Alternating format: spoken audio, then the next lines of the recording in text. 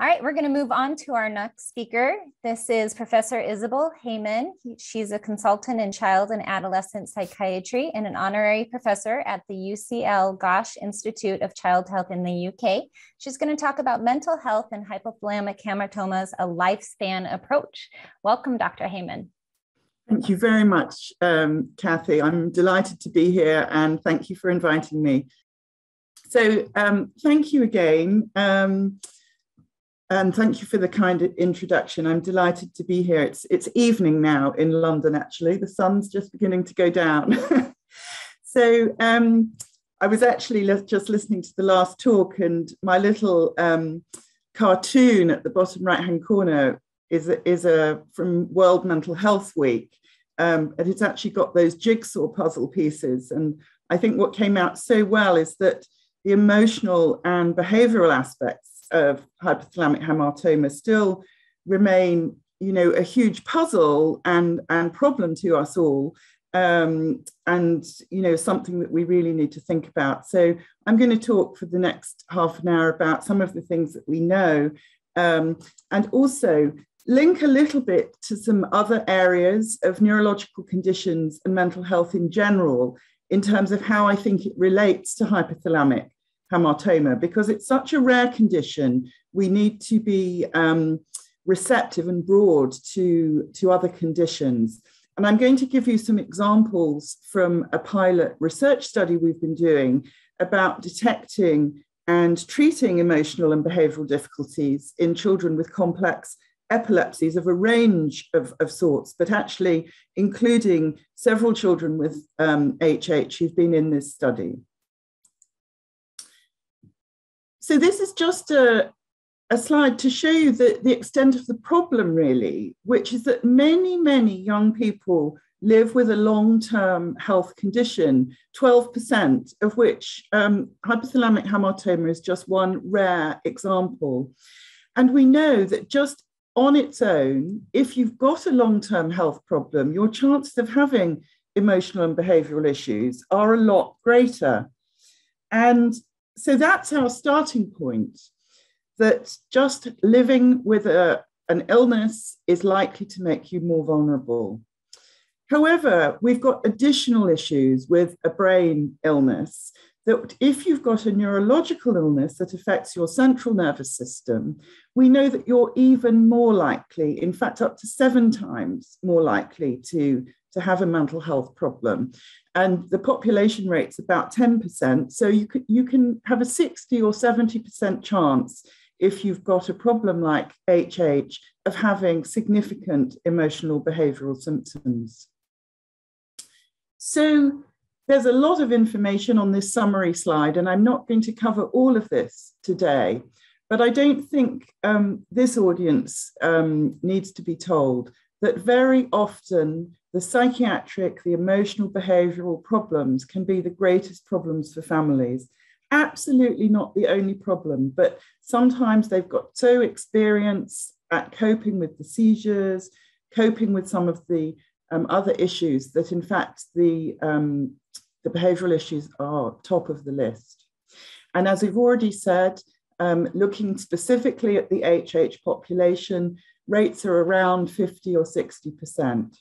We also know that cognitive problems, including intellectual disability, is common, and sadly in some individuals it may be progressive.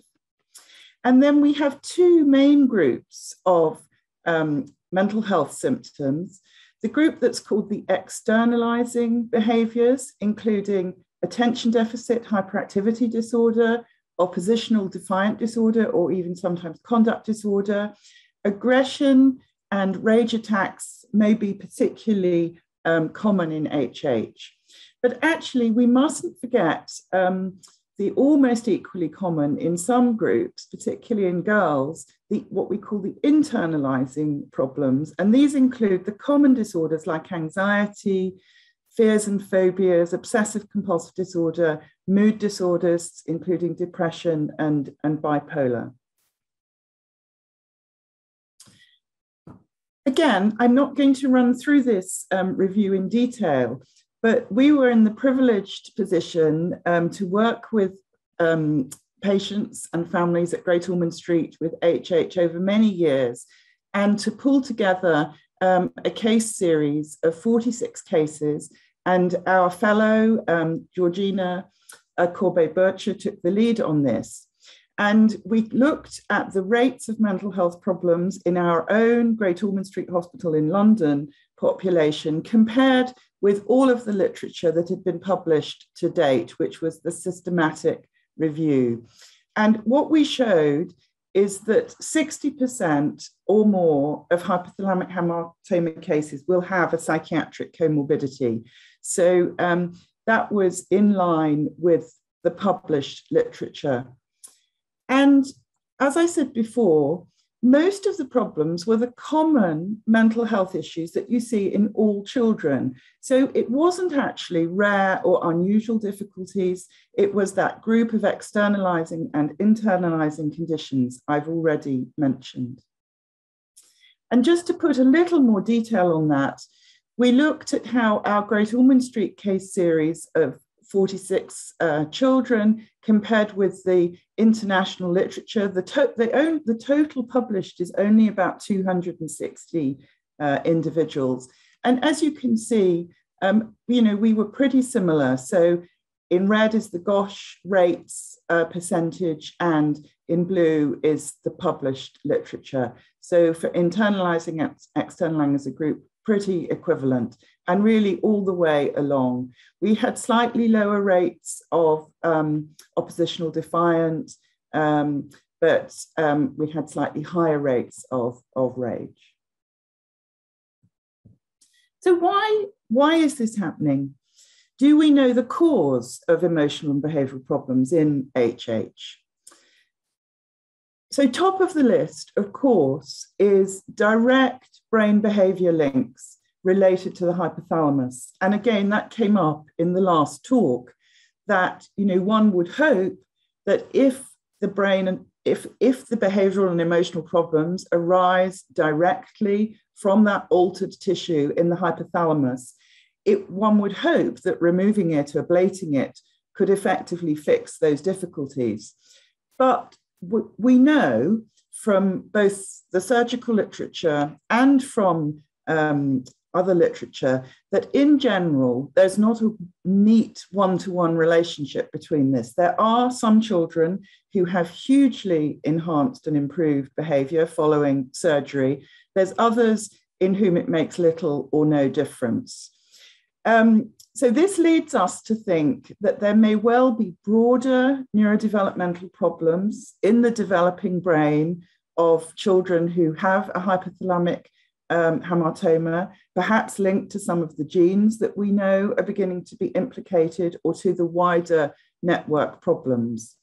There are some specific issues in relation to HH. Of course, the epilepsy itself, which I sort of subsumed in this group of issues, but precocious puberty is an unusual problem which can in itself give rise to emotional and behavioral problems.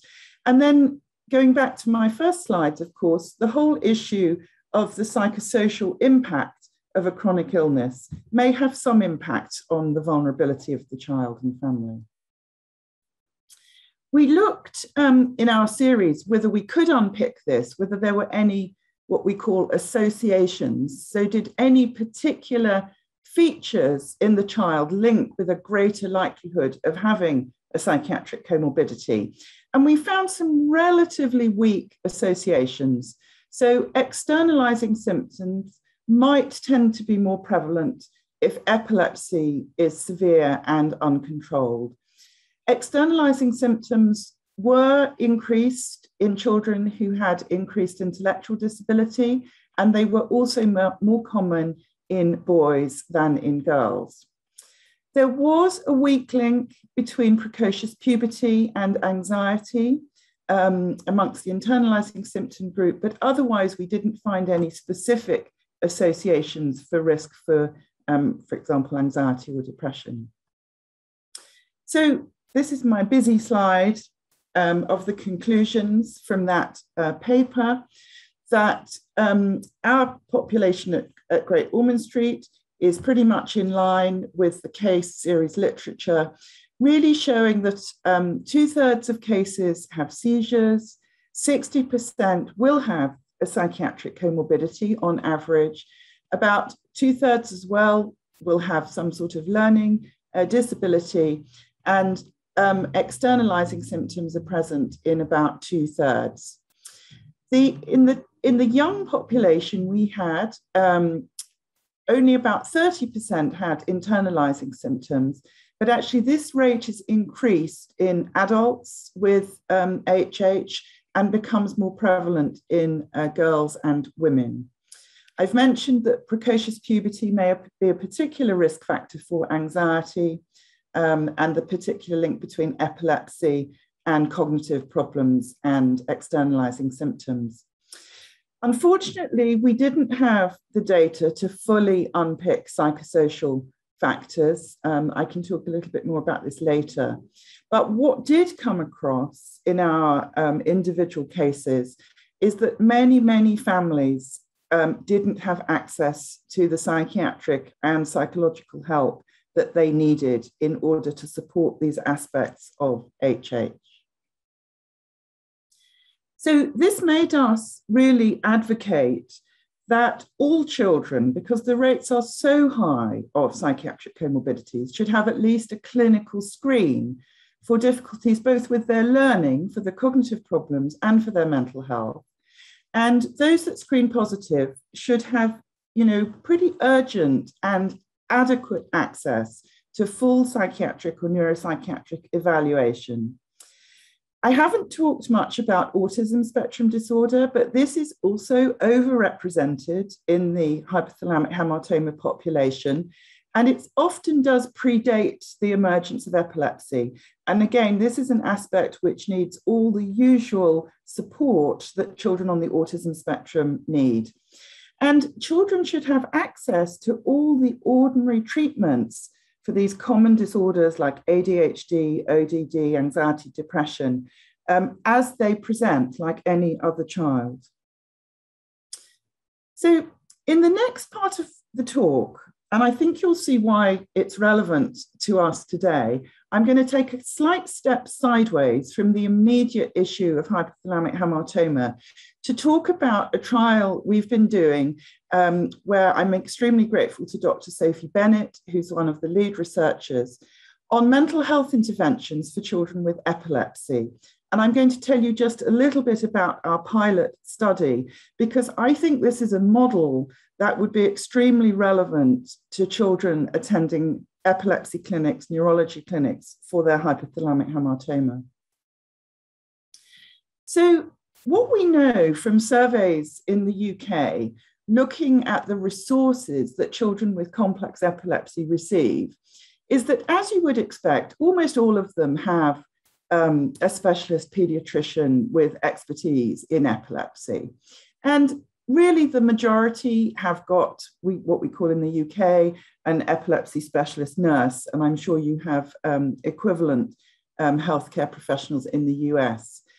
But really, only a tiny proportion reported having the mental health provision that they needed. So just over 10%, 12, 13%.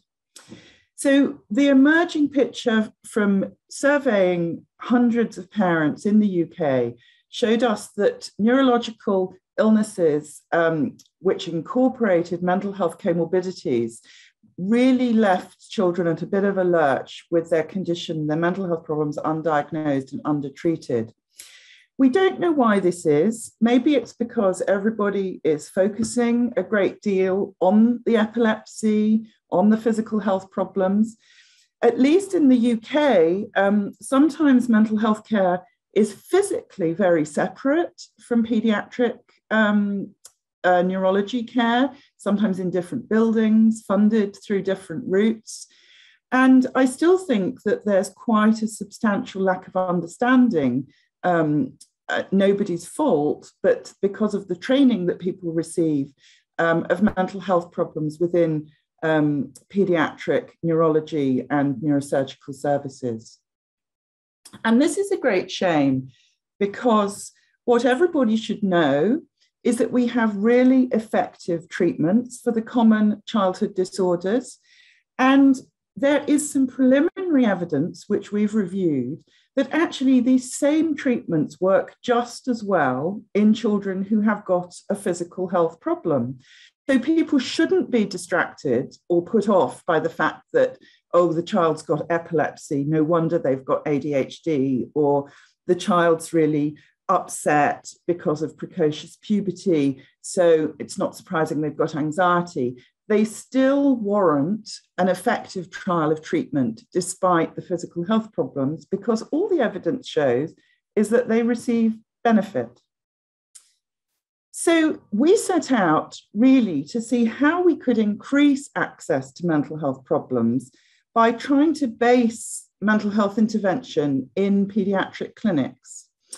And we decided to use what we call a low intensity intervention by really teaching parents how to do some brief psychological, behavioral, cognitive behavioral interventions themselves with the help of a therapist, which is cheap, it's effective, it's easy to train people to do this, and it means very few clinic visits because we did this over the telephone and more recently over Zoom. So, and it's been validated in adults with physical illnesses. So again, we looked at the literature to make sure we weren't being over optimistic that these brief little interventions were successful, but they are shown to be successful in children, even with quite severe long-term physical health problems. We trained therapists to use a modular evidence-based treatment protocol. And I haven't got time to go into details today, but it's actually a US manual, the modular approach to therapy for children with anxiety, depression, trauma, or conduct problems. And the modules were brief, maximum of 10 sessions, usually only 20, 30 minutes over the phone, either to the parent or if it's an older teenager, perhaps with depression, to the young person themselves. We emailed problem sheets, information. For example, this is a problem sheet for parents about one-to-one time for a child with ODD. We focused the treatment very much around specific goals that the parents and the young person brought to us. So just to give you a case example, this is a little boy who actually didn't have hypothalamic hamartoma, but I'm sure he will be very familiar. He had another complex epilepsy. He also had intellectual disability and was quite impaired. He didn't have language. He had marked behavioral problems. And the goals that the parents wanted to work on with us was that he could choose some food when given a couple of choices at a restaurant without a meltdown or temper tantrum, that he would be able to settle to sleep without parents in the room, and that he was able to spend some time in the same room as his sister without a great fight breaking out. So I'm sure those are the kind of practical aims that will be familiar to many of you. And these goals were worked on using the MATCH behavioral strategy module, which again, I haven't got time to go through, but those of you who've done positive parenting courses and that sort of thing, and actually all parents are familiar with these strategies, include special time, praise, rewards, effective instructions, and active ignoring. And this was delivered to the parents. So he's just one boy in these 34 first pilot cases who showed significant improvements on an emotional and behavioral measure, the Strengths and Difficulties Questionnaire. Actually, we got clearer sense of direction using the goal-based outcomes that I described to you before, which parents rate out of 10. And on average, we got really good gains in goals over treatment. We also, talking to parents, got really positive feedback about their experience of this program. They said that they preferred this sort of intervention. It's practical, it's hands-on, direct response to what you're experiencing on a day-to-day level. And this is not necessarily without effort. Parents, reported that 10 sessions is, a significant amount of commitment, but that it does work.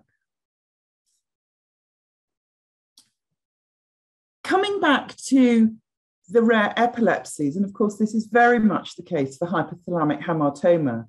One of the things after our pilot that we talked a lot to our parents about was whether they felt the therapists they were working with understood enough about epilepsy.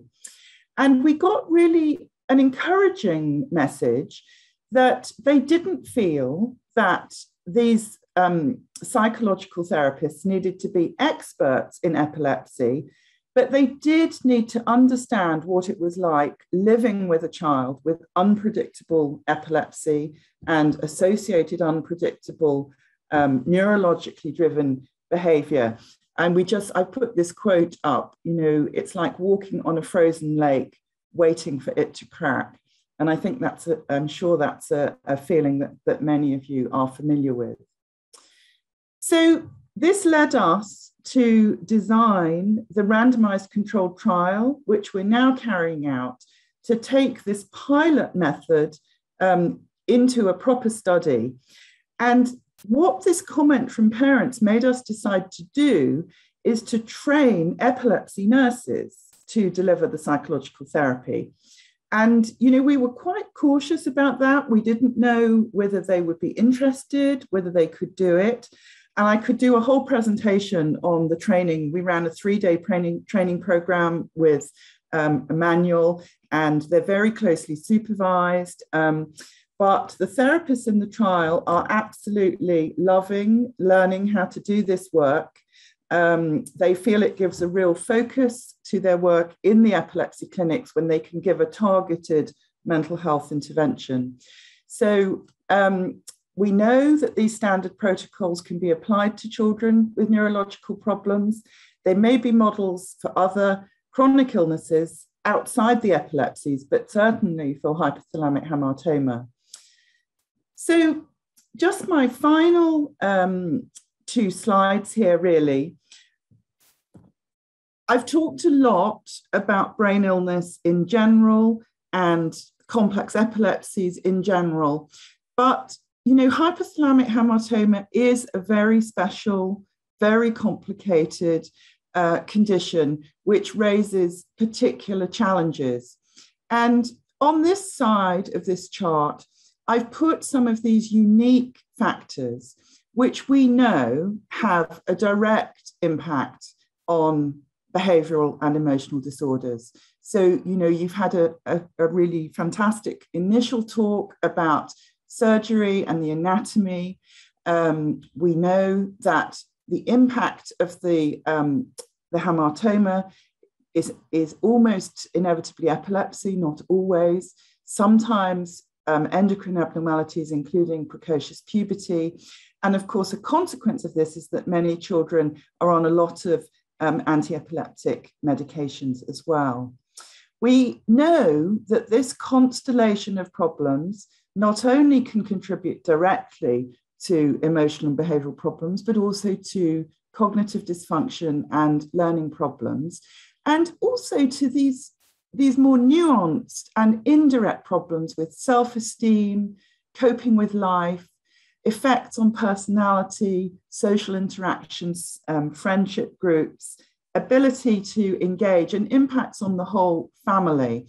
And, these social factors become a whole group in themselves with impacts on school, interpersonal relations, on the home, on parental factors, even sometimes on, we had several parents who, reported big impacts on their own working lives because of the numbers of appointments for their children.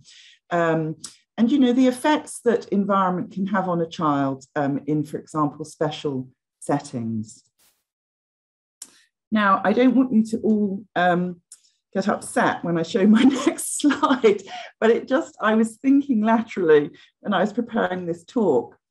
And what I realized over the last year, as well as seeing several children with hypothalamic hamartoma, I had seen children with rare brain diseases who were linked into this whole range of charities. I had to trawl through my emails, my notes to pull this all out. But, you know, I've seen children with alternating hemiplegia of childhood. I'm not going to talk about this, with tuberous sclerosis, with Duchenne's muscular dystrophy, many children with brain tumors of other sorts, with pituitary problems, etc., with rare epilepsies like Dravet. And, you know, what struck me is that all of these individual charities offer tremendous personalized, specific support for the group of young people and families with these specific problems. But also, I was struck by how much so many of these children across conditions had in common. And I suppose the clinical story I just wanted to quickly tell is that we had hoped a couple of years ago to set up a behavioural intervention group for parents of children with hypothalamic hamartoma. But in fact, we couldn't get enough families together because of the rarity of the condition with children with the right issues of the right age. So instead, we ran the behavioural group, which was very much like the MATCH protocol. It was a cognitive behavioural 10-session parent group. We ran it with parents of children with a whole range of problems. Many of them had epilepsies, rare epilepsies. A couple of children had brain tumours of other sorts. There was a child with tuberous sclerosis in there, and there was one little boy with Duchenne's. And we've had fantastic preliminary outcomes from that group. So that just leads me to my final slide, which is to reiterate what I just said, that disorder-specific support networks and charities provide unique support, as does Hope for Hypothalamic Hamartoma, you know, perhaps more than any other charity I've worked with. Huge amounts of expertise, and promotes understanding, discovery, and research. But I also want to reiterate that many rare disorders share commonalities with others, especially in terms of emotional and behavioral needs, which tend to be common, quite generic conditions. And many children and families can be helped with common mental health problems by generic services, but actually they're often a bit daunted or even intimidated by rare conditions. So I think one of the things that we as specialist health professionals can do, and also the charities can do, is to help support your community child psychiatrists, your community psychologists, to understand that actually some of the issues that you might want help with, they may be very well equipped to deliver, but that actually you can provide a bit of specialist information and support about hypothalamic hamartoma to help with the collaboration and the relationship. And my final slide is to thank the psychological medicine clinical team and research team and our funders and NIHR who are funding the MICE trial, the Mental Health in Children with Epilepsy trial, moving forward. Thank you very much again for inviting me. Dr. Heyman, thank you so much for your presentation. As you are well aware, your topic is near and dear to many of our hearts. Obviously, seizure control is one, but for many families, even after seizure control has been achieved, it is indeed the behavior issues that affect families' lives day to day and can be very challenging. And many of the questions kind of center around what you discussed about behavior and what we might expect to see in kids and adults that have a long-term chronic illness, epileptic syndrome. But I think specifically, could you speak to the rage behavior that is a part of the hypothalamic hamartoma syndrome, and specifically the feeling sometimes that families are told that behavior is due to poor parenting, bad home life, potentially many other responsible sources instead of the hypothalamic hamartoma and a true rage kind of predatory type behavior? Yes. No, thank you. That's a really great question. So I think it's a complicated question to answer because, you know, this group, and I would be the first to say that the rage attacks almost certainly arise from the brain disorder itself. It is absolutely not a result of poor parenting, psychosocial factors. But that doesn't mean that those behaviors aren't amenable to a degree of change using some of the treatments that are used in all types of behavioral problem. And so I think that's the challenge for mental health professionals and psychologists, is to not make parents feel that if they recommend learning strategies of super parenting. So this is not learning ordinary parenting. This is learning strategies that are above and beyond what you'd ever have to do with another child. And of course, sometimes it doesn't work, but I think the sense that a hypothalamic driven rage is somehow completely unmodifiable, is above and beyond what other temper tantrums or rages might be in another child, is absolutely not entirely correct. And I think that's done a disservice to kids with hypothalamic hamartoma and their parents. So that's my plea really, is, you know, I'm not saying that this is not a very special group. I'm not saying that the hypothalamus itself isn't intimately involved, but don't reject the ordinary parenting programs, because having a parenting program doesn't mean you're a bad parent. It may mean you just need to, you know, top up your skills, learn some extra techniques. Perfect. The other thing I would say, actually, Lisa, just to finish off, is that in my experience, ADHD gets underdiagnosed and undertreated in hypothalamic hamartoma and in other epilepsies. And rage, impulsivity, you know, poor self-control, very labile, fluctuating mood, this sudden on-off, you know, behavior is very common. And so again, if you haven't had an evaluation for ADHD and your child has rage, I would really suggest thinking about that, and even trying medications for ADHD just for rage itself, because it sometimes can be really helpful. That's wonderful. Thank you very much. I'll do one more. It says, our child has been diagnosed with global developmental delay and is starting speech therapy and occupational therapy. He's 3 years old and isn't communicating much yet. Would a child psychologist still be able to help him? Thank you. So I think he's getting the right treatment, having had, you know, a developmental assessment and starting some ordinary speech and language therapy and occupational therapies. I think unless there's an additional psychological problem, I don't think I would be adding in additional child psychology help at the moment.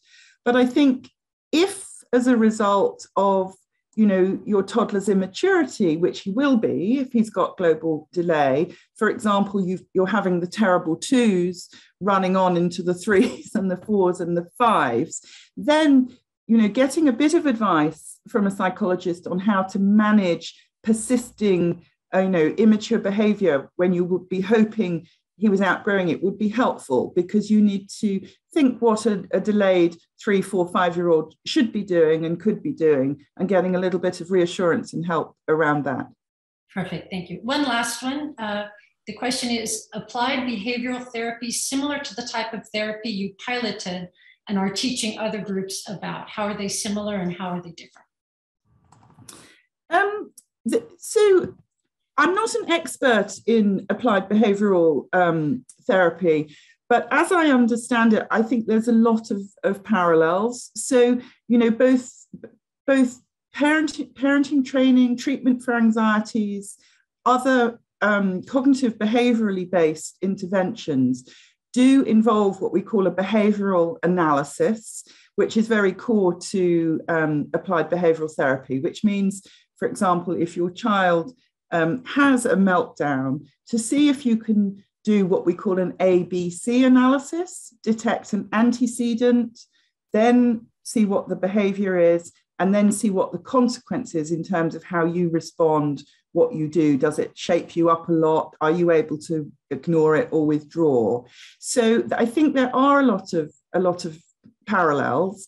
The key to all of these, is to reward and enhance behaviors you want to see, and to withdraw from and try to disengage, ignore unwanted behaviors. But of course, this is really easier said than done when you have, a rage attack in the middle of the supermarket with no apparent trigger, which is, of course, what one often hears in HH. There was no trigger. It was completely out of the blue.